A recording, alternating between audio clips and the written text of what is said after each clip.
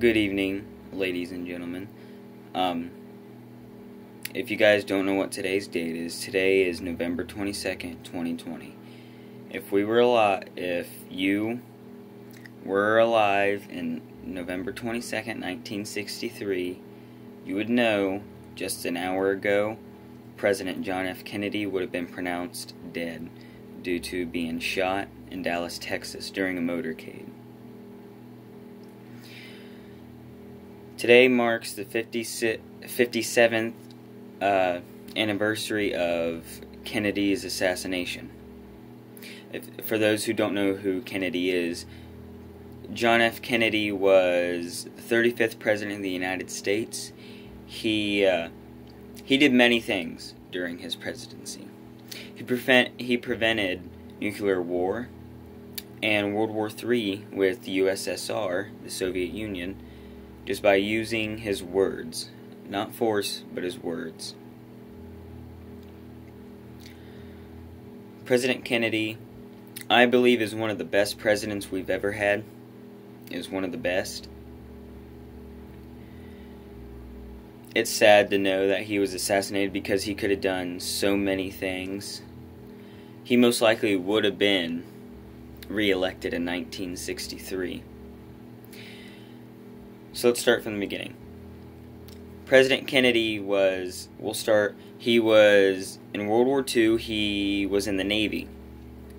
And one day in the Navy, they were patrolling and his boat was hit with a torpedo by, I think it was a Japanese or German U-boat, which is like a submarine, and it sunk. And the survivors, he led them to an island while carrying a wounded on his back, basically strapped him to his back, held the strap in his mouth, and swam for I think it was maybe a little over 3 hours that he swam. And when they got to an island, he swam to another island to go get food and swam back with the food to bring it to his men, which would give him very bad back problems in the future, or health problems in the future. He was awarded the Purple Heart, and after World War II, his father kind of ran a campaign for him, and Kennedy ran for the state senate, and he won. The only reason Kennedy won the state senate race was because his father had ties to the mob, which took dead people and had them vote, put their voting out there, which elected Kennedy. Then after the state senate, after staying in the state senate for a little bit, Kennedy ran for president against Vice President Richard Nixon, vice president of Dwight Eisenhower, before Kennedy. And Kennedy won the presidential election, not just because of the mob, but one reason was because Kennedy was a very good-looking guy, and the presidential debates and stuff like that were featured on television, which gave him a bonus because with him being good-looking, they saw who he was with television around. And of course, the mob, yes, they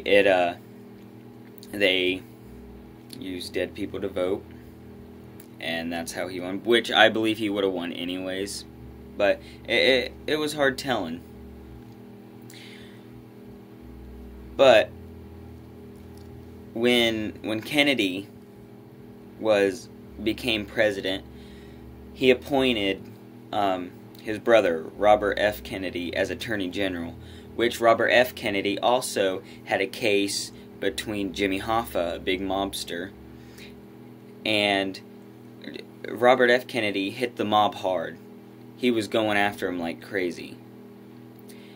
And Kennedy put his brother as Attorney General, which hit the mob even harder because Kennedy basically took back his promises that he gave the mob and put his brother and the Attorney General, the one who went after Jimmy Hoffa and his mob, he put him as Attorney General, which he just attacked the mob so much that the mob got tired of it, and that's one reason people believe that he was assassinated is by the mob, because appointing his brother as Attorney General, and not just that, breaking the promises that he made with them and that his father made.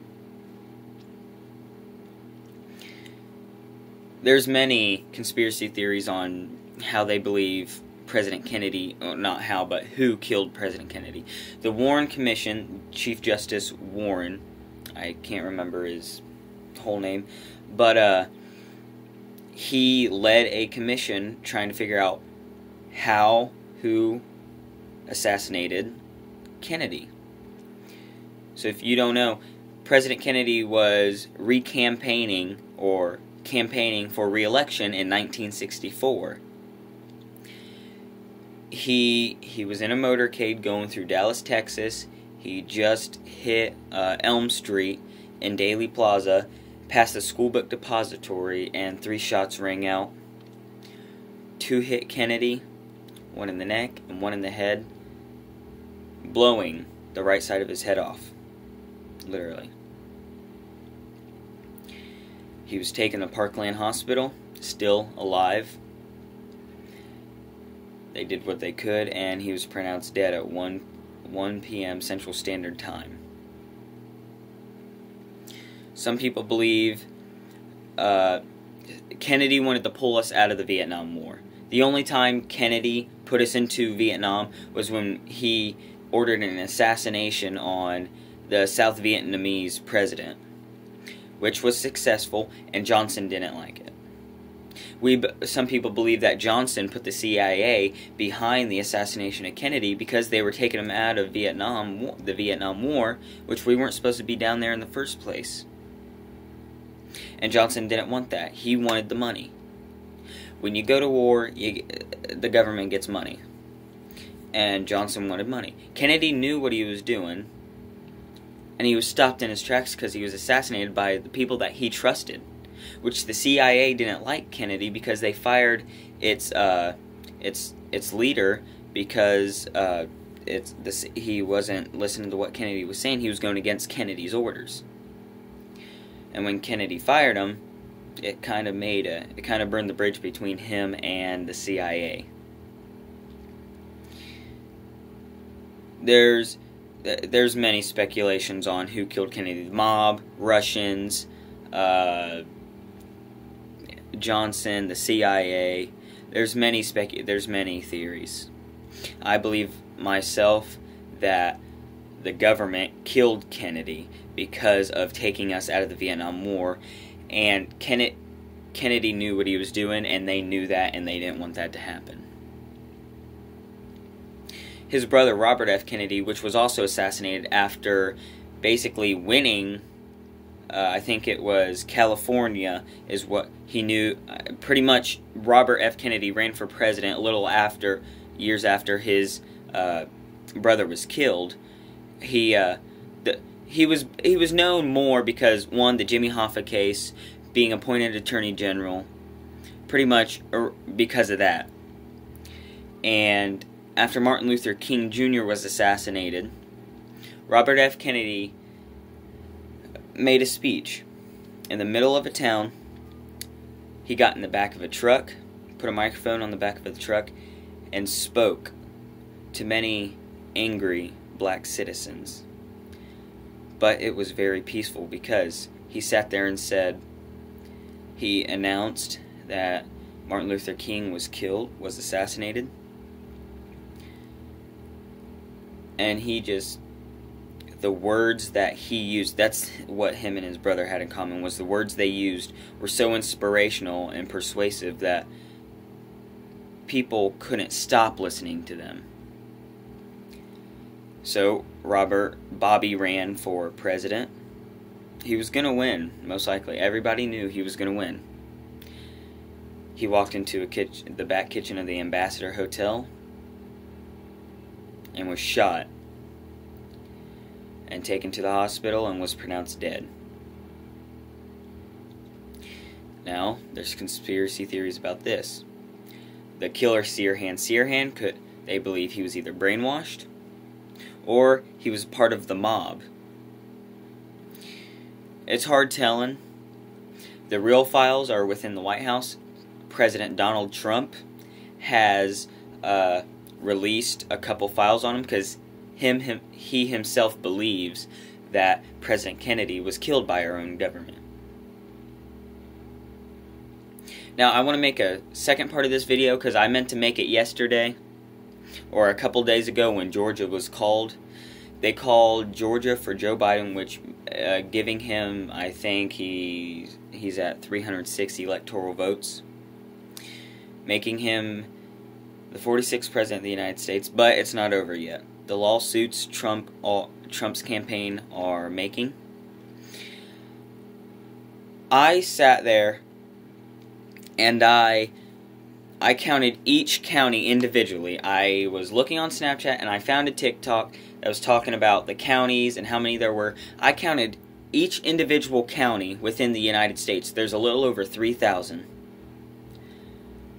I counted each county and I counted 2,600 counties red for President Donald Trump and 500 blue for Joe Biden.